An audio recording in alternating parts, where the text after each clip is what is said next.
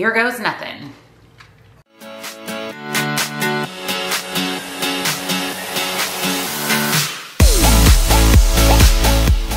Friends, welcome back to my channel and a very special welcome if you're new here. My name is Jen. I'm a certified weight loss and nutrition coach. I have lost and maintained 140-pound weight loss. A little back history about me if you're new to my channel, or maybe you just didn't know, but I have been on social media, on the YouTube platform, Instagram. I have a Facebook group for about 4 years now. This is my full-time job. I am a full-time content creator and I'm a full-time weight loss and nutrition coach. With the social media territory comes a lot of opinions, comments, negativity, but there also comes a lot of greatness from social media. A lot of you are shining stars in my life. A lot of my followers, my subscribers, I've become friends with. You bring so much joy to my life. And sometimes that can be overshadowed by some of the negativity that just comes as part of being on social media.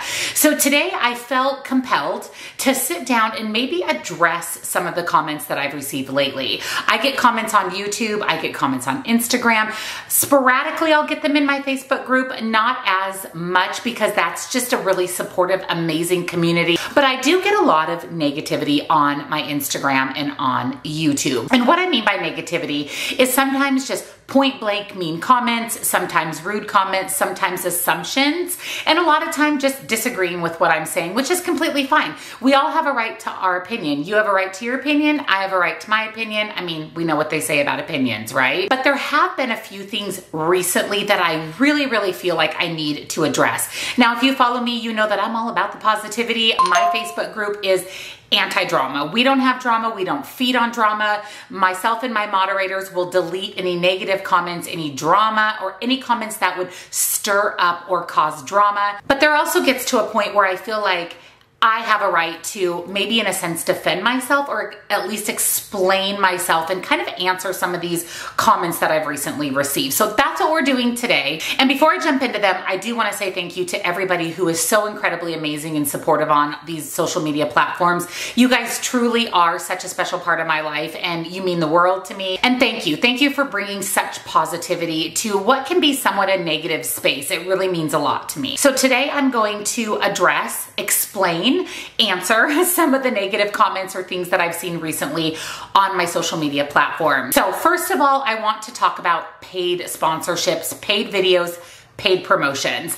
I have seen comments like, I don't watch any paid videos. If it pops up with the little notification in the corner that this is a paid promotion, I don't watch it. I also recently got a comment on my YouTube video that said that there were 2 to 3 minute commercials in my video and they don't know why I put 2 to 3 minute commercials. They shouldn't have to sit through that so that I can make money. I've also seen several comments about paid promotions in general. Not necessarily that they don't watch the video, but why do you have so many paid promotions? So I really want to talk about this and I feel like I want to explain that a little bit more. So first let's talk about paid video. As a content creator, when a brand reaches out to us and offers to pay us a set amount of money to promote their product, we are required by the FTC to disclose that it is a paid video. There's a little box as content creators that we can check that says paid promotion.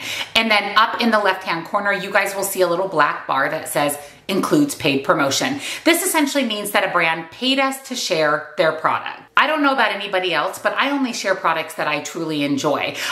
I am reached out to at least 12 to 15 times per day via email by brands wanting me to promote their product. I pick and choose the brands that I want to work with. And then I test the product out before I ever share it with you. There has been so many times that a brand has sent me a product and I've never shared it with you because I didn't like the product. I didn't feel like it was valuable to me, or I may have enjoyed it but didn't think it would bring value to you. So there are several times that I have foregone a paid video because I didn't like the product. So whenever you do see that paid promotion in the corner, that basically means that we're getting paid for our work. Would you go to work every single day and not be paid? If your boss called you up tonight and said, you're gonna show up to work tomorrow, but we're no longer gonna pay you, would you actually show up to work tomorrow? You have to remember that this is how we get paid. Putting out a video takes hours. You may see an 8-minute video, but it took us several hours to put together. I have to do the research. I have to film the video. I have to edit the video, make the thumbnail, fill out the description box, upload the video, send it to the brand for approval.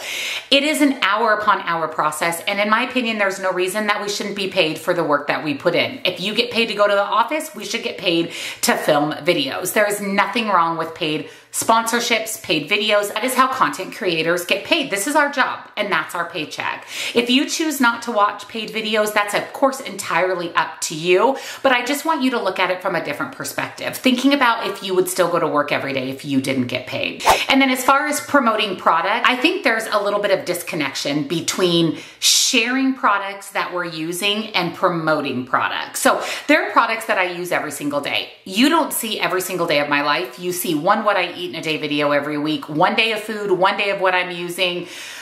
There are several products that I use every single day. And when I share those with you in my videos, it's not promoting the product, it's sharing with you what I'm using, what I've been using to be successful on my weight loss journey, what I've been utilizing to get in my protein, what are my favorite products. That's more what it's about. It's not about promoting products. And every time we share something that we enjoy, we're not getting paid for that. That's something we're sharing, at least for me, because it's a favorite. It's a product I use all the time. So I really wanted to clarify this. I want you to just step back and look at it from a little bit different perspective. Think about it like this is our paycheck. This is how we get paid for the work that we put in. And then as far as commercials on YouTube, the only way for a content creator to get paid on YouTube is by ad placement. Here's a fun fact for you. We don't pick the commercials that get put into our videos. So the comment that I received about the 2-minute commercial, I didn't choose that. YouTube actually chooses the ads or the commercials that are put into our videos.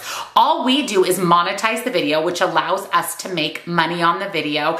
And another thing, nobody's getting rich off of YouTube. At least I'm not getting rich off of YouTube. The money we make, the AdSense we make, at least for me, is pretty minimal. We don't get paid for subscribers. We don't get paid for views. We get paid for the ads that YouTube chooses to put into our videos. So when you see ads and commercials throughout the video, that's YouTube putting those in. We as content creators have no control over those. Now, if you watch the whole ad through, that helps us. Actually, what helps really the most is to watch the entire video from start to finish. Not only are you watching the ads, which is how we get paid, but you're also helping YouTube push our video out because you're watching it from start to finish. When you cut out early, it's actually a negative effect on content creators. It shows that you just weren't interested in watching our entire video. So the best way that you can help out your favorite content creator, myself included, is to watch the video in its entirety. And I want to talk one more little piece about money, at least from my personal perspective. This is my full-time job. I want to reiterate that. This is my full-time job. This is how I support my family. My husband does not work. He has some medical issues. We have been trying to get him on Social Security disability now for almost 2 years. So he has no income. So this is how I support my family. Me spending day after day, hour upon hour creating content for you is how I make a living. And that's partially why I'm so consistent with my content. It helps YouTube push my videos out. It helps you guys reach your goals, and it helps support my family. So let's talk about affiliate links and affiliate codes for a moment. Not everything I share is an affiliate link. There are several brands that I've reached out to directly to get a discount specifically for you. I don't make any money on that. I'm just trying to save you a little bit of money on my favorite products. And the affiliate links that I do make an income on, it's enough to buy a cup of coffee. Again, nobody's getting rich on affiliate links, but what we can do as content creators is put it all together. The AdSense from YouTube, the paid promotions, the affiliate links, all of that can add up to an income for us, which I feel is absolutely deserved. There is, again, a lot of time and energy and money that goes into filming videos, creating Instagram Reels, and just heads up on Instagram Reels, we don't get paid on Instagram Reels anymore.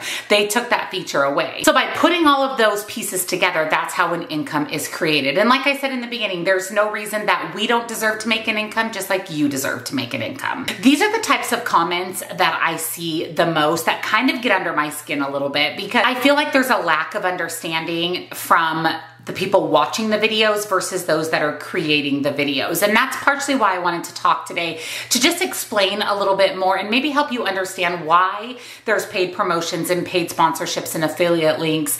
And that way maybe you can now look at it a little bit different as a way to support your favorite content creator rather than it being a negative thing about content creation. Another thing I see a lot across social media, more on Instagram than on YouTube, is people basically just disagreeing with my approach to weight loss and weight maintenance. And like I said, that's completely fine. Everybody's entitled to their own opinion, but it's just that an opinion. It doesn't mean that I'm wrong and you're right, or you're wrong and I'm right.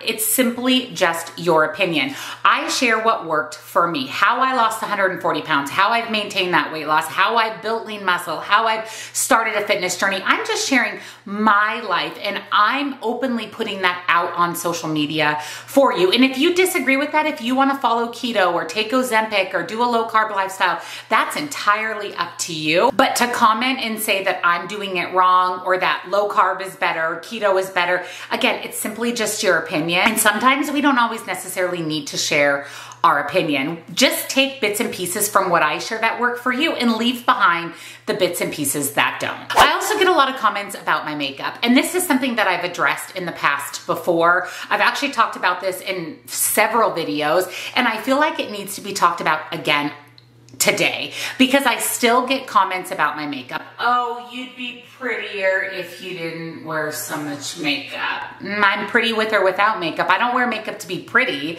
I'm beautiful, a 10 out of 10 without makeup. I wear makeup because I enjoy it. And what I want you to remember about that kind of goes back to what I mentioned at the beginning. If you would come up to me on the street and say, you'd be prettier if you didn't wear so much makeup, or you shouldn't wear makeup, or your eyeshadow's too colorful. If you would come up to me in real life and say that, I question you a little bit, but if you would, knock yourself out and say it on the internet. But if you wouldn't walk up to me in real life and say that, then keep that opinion to yourself because it's just an opinion. This is my face. I have every right to do whatever I want with my face. And it doesn't mean that you need to do your makeup like this. You don't need to wear the same makeup as I do. You don't need to style your hair the same way. You don't need to wear the same clothes as I do. It is all personal preference. It's a way that we express ourselves. I love makeup. I've always loved makeup. And I will continue to wear whatever makeup I want to wear because like I said, this is my face and it's a choice that I can individually make, just like it's a choice that you can individually make. And kind of on a side note about makeup, well, I would never come up to you in real life and I would never post this on the internet, but I would never tell you that you'd be prettier if you wore makeup or you'd be prettier if you wore more makeup. It's disrespectful, it's rude, and it's uncalled for. So I urge you to keep your opinions about other people's appearance to yourself. We should never be sharing our opinion on someone else's appearance. We shouldn't be telling someone they're pretty, they're ugly, they're fat, they're skinny. Those are just things that we don't say, whether it's in real life or on the internet. So just a reminder, just for those in the back, this is my face and I will continue to wear whatever makeup I want to wear. So another thing about YouTube is the thumbs up and the thumbs down. So back in the day, up until about a year ago, when someone would thumbs up or thumbs down your video, you watching the video could see how many thumbs up and how many thumbs down. Well, YouTube took that away. So you guys can't see that anymore, but we as content creators on the back end can see how many thumbs up and how many thumbs down that we receive. It's all engagement. If you thumbs up my video or you thumbs down my video because you disliked it, you dislike me, I got a lot of hate watchers because I typically get the same amount of thumbs down on every videos, which, like I said, it's engagement, so it actually helps out my channel and I find it to be pretty funny.